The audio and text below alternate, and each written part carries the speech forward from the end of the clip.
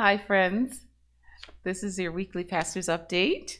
I pray that you had a wonderful Thanksgiving with family and friends. I certainly did.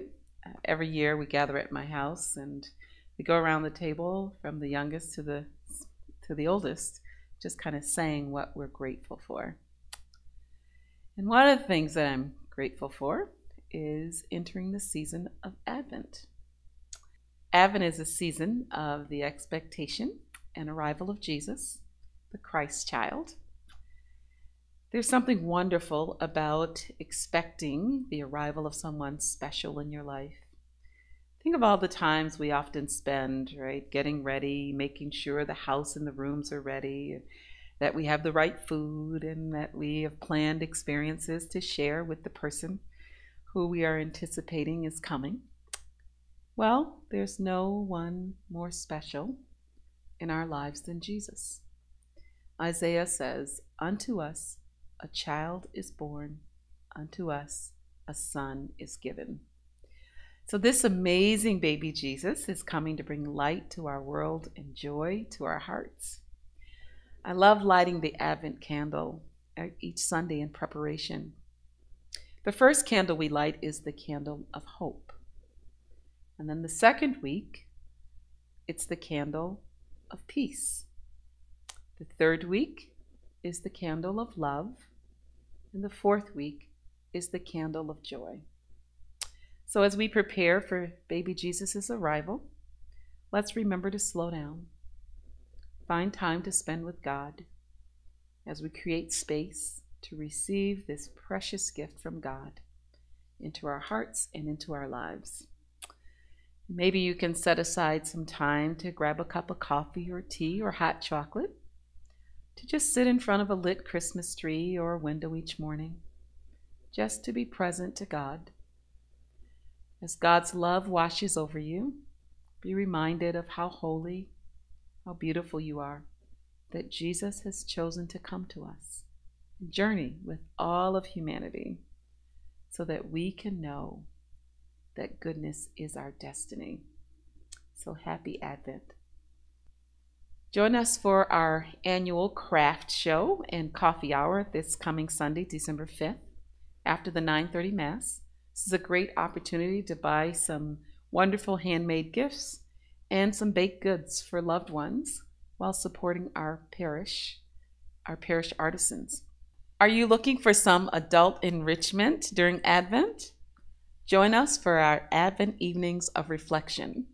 Mike Boucher and Reverend Seeley invite you to 3 evenings of slowing down and quieting as we move through the Advent season. Sessions will be virtual from 7 to 8:30 Eastern Time on Tuesdays, December 7th, December 14th, and December 21st. And you can sign up at the events and calendar page under the latest section of our website. So go to the events and calendar page. You'll see a tab that says latest. Click on that section and it will take you to the link to sign up for our adult enrichment. And that will also allow us to send you materials and links. And if you have any questions, you can contact Mike Boucher, and his email is listed in the bulletin this week. The Adoptive Families Program is looking for volunteer donors to cover their last 13 families with Christmas presents for their children, ages newborn to 17 years old. If you would like to participate in this year's program, please register, and you can find the link on our homepage of our Spiritus Christi website.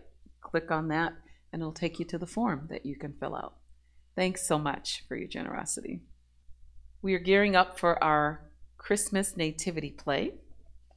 So if you know of a child between the ages of 3.5 to 6th grade who would like to be a part of our in-person Nativity play that will happen at the 4 o'clock Christmas Eve Mass, you can see details in the other news section of the bulletin of how to sign your child up.